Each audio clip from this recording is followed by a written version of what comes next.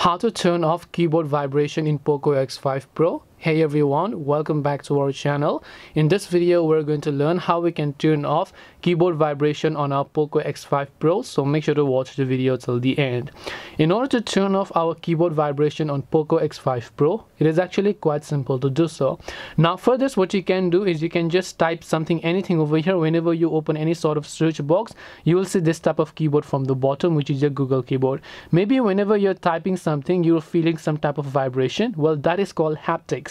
Some people like it, some people don't like it, and if you want to turn that off, you'll find this settings icon when you don't type anything, right, which is the settings icon here.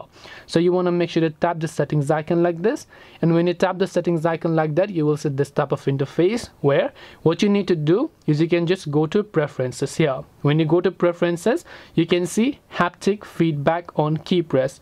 Just turn that thing off, and then vibration will get successfully turned off. Now I personally like it having on, so I leave that, and you can also set a vibration strength if you want, depending upon system or whatever else you prefer here. This way you should be able to turn off vibration on Poco X5 Pro. Hope this video was very helpful. If you have got any questions, feel free to leave them down.